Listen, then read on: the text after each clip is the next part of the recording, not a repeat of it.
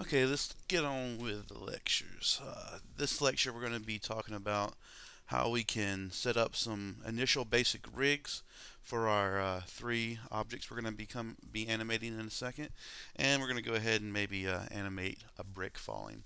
I think I can fit that all in one little video, not keep it too long. So the first thing we're going to do is we're going to make a brick. That's what we're going to animate first. So I'm just going to go in, get a cube, and just make a simple little brick. No big deal. Alright, that looks like a good brick to me.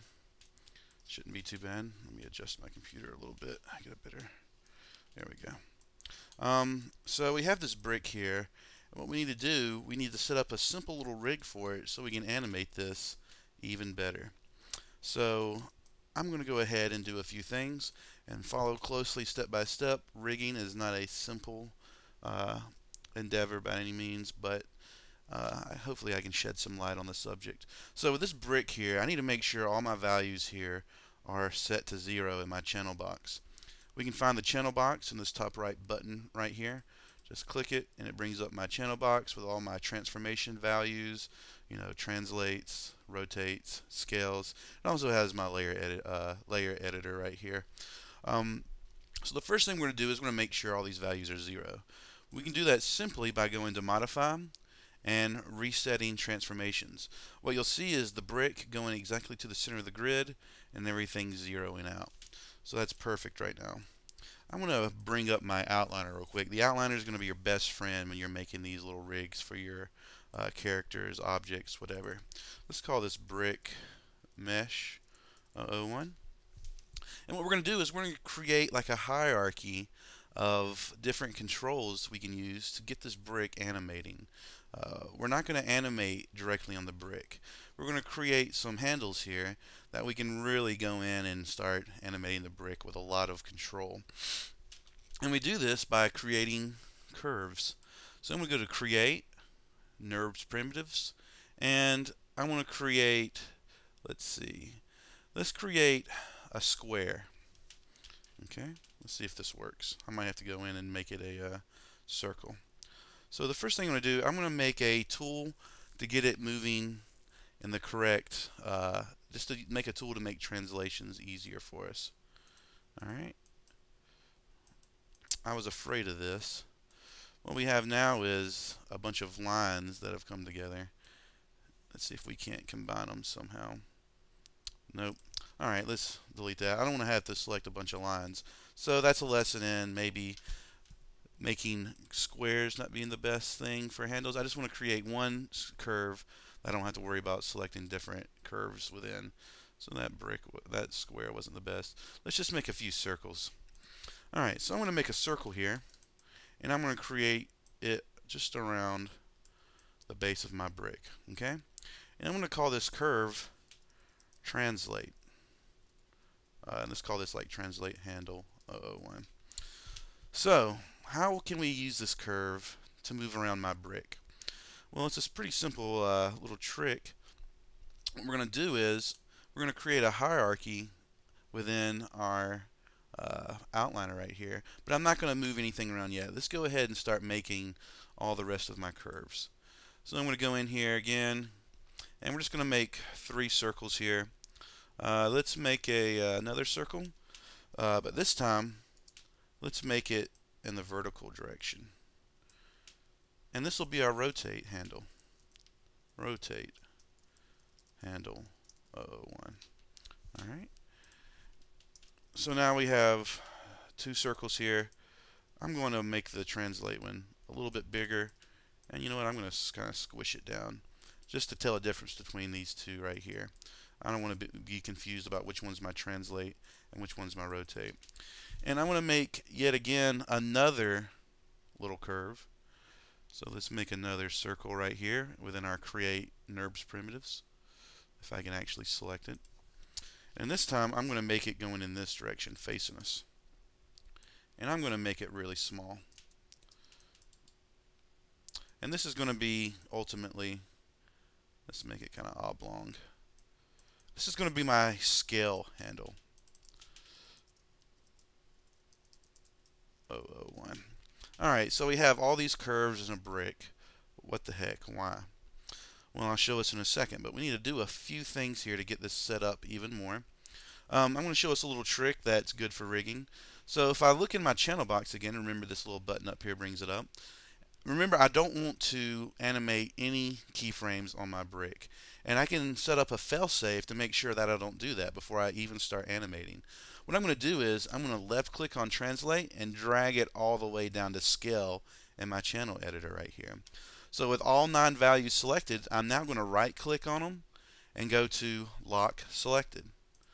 Now I can't even move it. See how the handlebars are grayed out? I can't move it, scale it, or rotate it.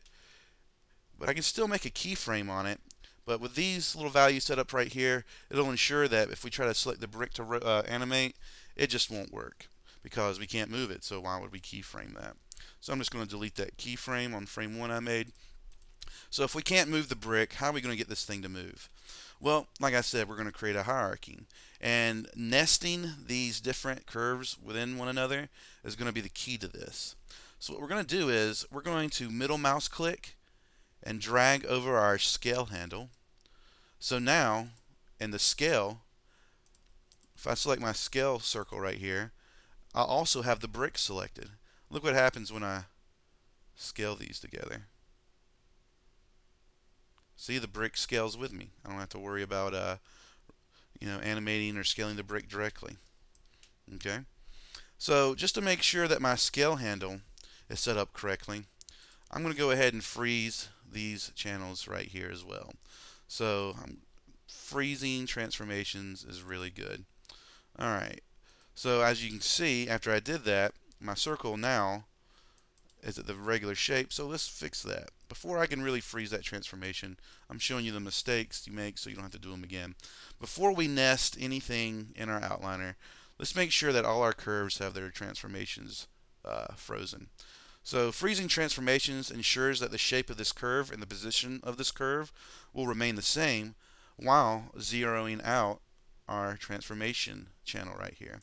So if you look, freeze transformations, my scale curve remains oblong egg shaped while all my values are reset to their initial positions. So let's do the same for my rotate handle. Alright, this is how I'm going to rotate the brick. So let's freeze these transformations. So the circle stays the same, nothing's good, everything's good, everything's zeroed out, and we'll freeze these transformations for the translate as well. So now we've effectively got ourselves set up a nice rig. Now we just need to put it into action. Alright, before I do that too, I'm going to go in and select this brick and make a layer for it because I don't want to be able to select this brick. So with our channel box open, I'm going to have this brick selected and I'm going to go to layers. I'm left clicking, I'm holding, and I'm selecting create layer from selected.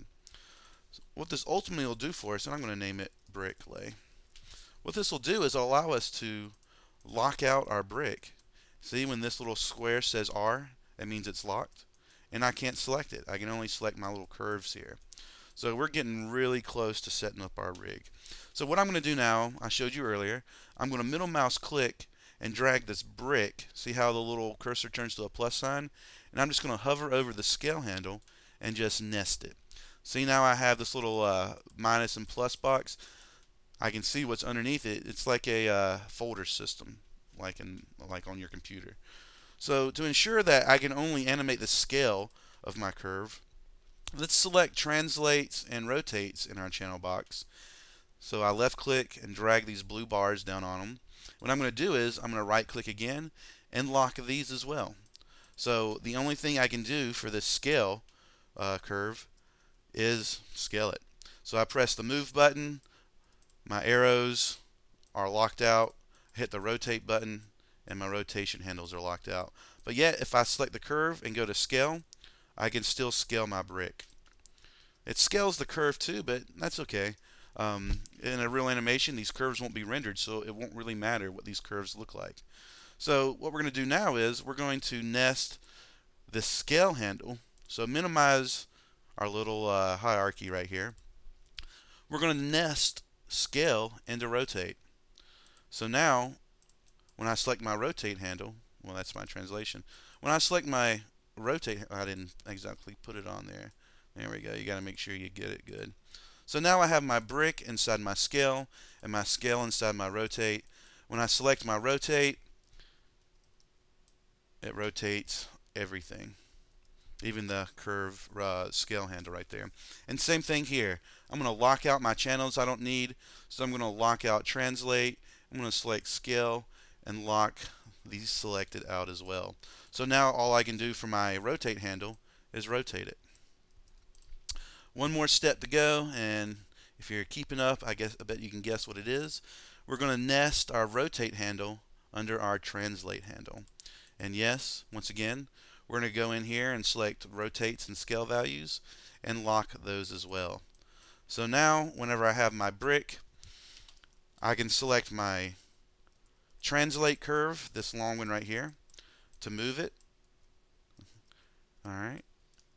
I can select my rotate handle to rotate the brick. And I can select my scale. Let me get a good selection on that. I can select my scale curve just to scale it. And we're actually going to be animating these curves, okay? We're not going to be animating the brick itself. We don't need to, because anywhere this brick, these curves move to, the brick's going to follow right with them. So that's pretty smart.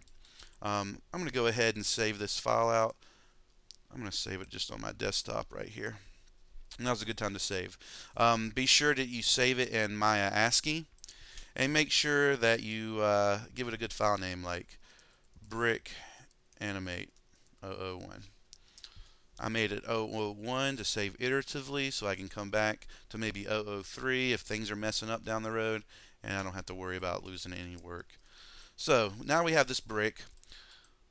It's all good. We're all set up. Now I need to make a ground so I know what the brick's bouncing off of. Alright, so let's make a polygon primitive plane. Let's go to my top view. I press spacebar to go to my top view. I press spacebar. I'm in my top view now. Let's make it a pretty big ground. And that should do it right there. I'm going to reset these values to not O on the keyboard, but O on the number pad. And I'm going to create a layer for it as well. And I'm going to call this ground lay. So now I know I have some geometry that my brick can bounce on. Alright, so the only things I can select now are my curves. Alright, and I think we're pretty good here. Tell you what, this will make this video just about setting up the rig, okay? So what I'm going to do now is I'm going to hide this brick, and we're going to do the whole process again. Let me just hide it. We're going to do the whole process again now with a ball, okay? Just to go over it one more time. I'm going to go ahead and rig all three objects together. Okay, great. So I'm going to go to Polygon Primitives. I'm going to grab a nice sphere. That looks pretty good. And I'm going to make my little bouncy ball. Alright, so here's my ball. Pretty good looking ball. I like it a lot. So the first thing I'm going to do, step one, after making your mesh, well, step one is to name it. Ball mesh 001. And we'll call this ground mesh 001. Okay, great. And you know what? It's going to be hard to tell the difference between translate handle for the ball and translate handle for the brick in my outliner. So I'm going to go ahead and make another little layer to contain my whole rig and brick together. So I'm going to go to modify. I'm going to select my translate handle. Let's go ahead and show it back. So show selection. I'm going to go to modify, or is it edit, and group it. Alright, that makes a whole new group for us, okay? If we can see on my outliner, I have the group icon, 3 curves, and a brick. We can just call this brick rig 001. So with my brick rig 001, I now can tell the difference between my brick and my outliner, and vice versa. And I'm going to go back to this brick layer and just call this object lay. That way I can make a whole new layer for just my brick rig altogether, so I can just get it out of the way when I need to. So let's select my brick rig now, and let's just make a layer for it. Create a layer from selected, and let's call this brick. This is going to be the real brick lay, because now I can hide the whole brick layer and I don't have to worry about locking out my curves. I can just lock out all the objects I want to. So my brick layer set up, everything's good. I got my ball mesh ready to rock and roll. Let's continue. So with my ball named, let's get into the second rig just to reinforce the idea. And I'll probably make the feather one too. Do that really quick. 3 times the charm, right? So let's freeze transformations. Remember, freezing transformations will keep the ball in place while zeroing out all my transformations right here. Alright, so I'm going to go ahead and add that ball to my object layer. So now I can't select the ball. And you know what? I'm going to go ahead and pull it up above the grid right here. Maybe get it right on the ground. So I'm going to go to a side view here. And there's my ball. I messed with the channel box again, so my translate Y has a new value. That's just a simple matter of freezing the transformations again. Actually, I reset them. So resetting transformations is not the same as freezing transformations. Resetting these transformations is like me going over to translate Y and pressing 0, and it basically says, okay, ball, move back down to the 0 point on this grid. That's not what I want. I want to keep my ball in the same position. So if I freeze transformations, remember, it keeps your object in the same place and size, but it still zeroes out your transformations right here. Alright, so I got my ball set up good. I'm ready to roll. So let's do the same thing here. Let's create some curves. So I go to NURBS, I create a circle. Let's create a circle looking down for my translate. Alright, I can go back in and tweak it. I'm going to set these at 0 just to make sure I'm centered around the ball. And I'm going to put it around the midpoint of the ball so you can eye it. And I'm going to scrunch it down, say, okay, this is my translate handle because the oval looks like it's almost like I'm going to look at it like an arrow saying go this way because it's skinny and it's pointing in a certain direction. Okay. It's not entirely encompassing the ball all the way. I want to make sure my handles are set up really nicely. Alright, so there we go. So with my NURB circle selected, let's call this translate handle 001 001. We're going to freeze transformations so everything's zeroed out nicely. And I'm just going to take a shortcut here. I'm just going to duplicate this curve again. Maybe spin it 90 degrees that way. Spin it 90 degrees this way, because I believe that's kind of how our first, rotation handle was set up on our brick. Oops. Maybe I can get my brick layer hidden. And I want to make sure that my rotate curve is pretty circular, because I want my rotate curve to be circular. So that's my rotate handle right there. I need to name it as such. So let's go back to translate. Go back to our outliner and call this rotate handle. If I can spell today, 001. We're going to freeze transformations because we've done a lot of tweaking to this curve. So go to modify, freeze transformations. And let's make my scale handle real quick. Scale handle is going to be a little bit more tricky because I'm not going to be able to really differentiate it between the other curves, but we'll do the best I can because, you know, the ball is round. If I just make it a round ball, then meh. Alright.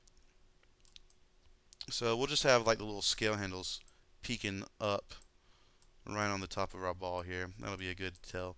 I'm actually going to make my rotate handle a little bit bigger so I can select that scale when I need it. So with my rotate handle tweaked again, let's freeze those transformations. Let's freeze our new scale handles transformations. I'm going to freeze them right now. And now we can start doing that whole hierarchy thing. So remember, put your object that you want to animate into scale. Okay? And it's very important that you do it in the same hierarchy as I am. You want scale to be the last thing that you animate closest to the ball. There's a reason for this. So I'm going to nest scale into rotate and rotate into translate. So now I have a nice little curve or rig set up right here. And I'm going to select my translate handle, my very top of my tier here. And I'm going to go ahead and go to edit and group it all together and call this ball rig 001. And let's give my ball rig 001 its own layer. So there's layer 1. Let's call this ball lay. Now I can hide my ball layer. It's supposed to be hidden. There we go. I just had to add it to that layer. Alright, so let's make a feather or a leaf. Depending on what you want to do, you can do a leaf or a feather. And this isn't a modeling class, so I'm not going to spend too much time modeling out something. Let's just take a cube and let's model out a basic feather. So kind of have it long, flat though. Make it a little bit bigger so we can see it easier. I'm going to hover it right above the ground a little bit. Yeah, make it flat. And let's add some edge loops in here to get the shape of a leaf. So I'm going to go back to Polygons menu, insert edge loop. Let's make one right there. Let's make one right here. Right here. Let's see if we can get a leaf shape out of this. So this is going to be the base. So let's make this kind of roundish. Not too round though. I'm going to pull out this vert right here to be the tip of my feather. If I can select these handles. Let's bring them in. Wow, that's a pretty good feather if you ask me. Alright, so there's my awesome feather. Okay, cool. I'm just going to go with it. You know, that looks almost like a leaf too, whatever. It's a light floating object, whatever you want to call it. Alright, so with my feather made, let's call it just a feather. Mesh 001. I'm pretty particular about naming stuff. It keeps your myosines working nice and easy. Alright, so with my object made, I'm going to go through this a little bit faster. We freeze transformations once more. Alright. I'm going to make a curve. So let's do circle. Let's do that. I like to have my translate handles looking kind of like a, I don't know, really narrow. Just make it a little bit longer. So there's my translate curve. I'm going to position it right in the middle of that feather. Alright. I'm going to duplicate it, spin it up 90 degrees on that, spin it around 90 degrees on that. Just going to double check and make sure that my, oh, nope, it was the other one. I think I had it going this way, right? So 180. Have it going down like that, and this is my rotate. So I'm going to make this a circle again, and I'm really going to scale this guy up. Right there. Maybe scale this out. I want to set up my handles so I can select them as easily as possible. I don't want to have to be clicking all around, clicking the wrong curves. It'll make life a pain. And let's duplicate this once more. Let's get my nice curve for my scale, and we'll make it like we have been, kind of narrow, like peeking in the middle right here. That way I'll know that's my scale. So what we need to do now is we need to go and name them in freeze transformations. So here's my first NURB circle. Freeze transformations, translate handle 001. Select my rotate curve. I'll freeze those transformations. We'll call this rotate handle 001. Select my last curve for scale. We'll freeze these transformations, and we'll call this scale handle 001. Alright, so let's do what we do best and nest these objects in our outliner. I middle click the feather, I drop it in scale, I click scale, drop it in rotate, rotate into translate. I select my whole rig, translate handle right here. I select my translate handle and group it. And we'll call this feather rig 001. I'm just going to select my feather here, put it into my object layer so I can't select my feather. All right. And I've realized I just forgot a few steps on my ball, but we'll do them here on my feather, and I'll go back out when the video's done and fix my ball. I'm going to lock out some of these channel layers, right? Some of these channel values. So for scale, I'm going to lock out everything but scale. For rotate, I'm going to lock out my translates. I'm going to lock out my scales. And for my translate, I'll lock out everything but translate. So now I can only move my translate curve. That's just a really good way to make sure that you're not accidentally animating translations on your rotation handle. It's just a good way to make sure you don't get confused. Alright, so that wraps it up for our rigging layer. A rigging lecture. I'm going to go ahead and make a layer for my feather.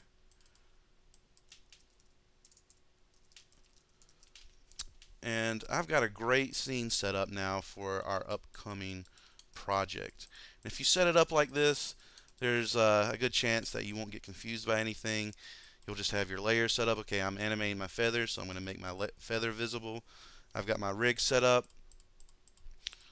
I have them locked where they need to be locked. Okay, I'm going to go ahead and lock out my whole feather. Don't forget to do that, because I don't want to be able to move my feather at all, right? And I'm ready to go and start animating, and it's going to be a lot of fun. So I'm going to have 3 separate lectures, each for the brick, ball, and feather. This has been the lecture on rigging, doing basic rigs. I mean, this is a very, very basic rig, but it's a great place to start. Alright, so that does it for this lecture. Check back, and I'll teach you how to animate these guys. Thanks.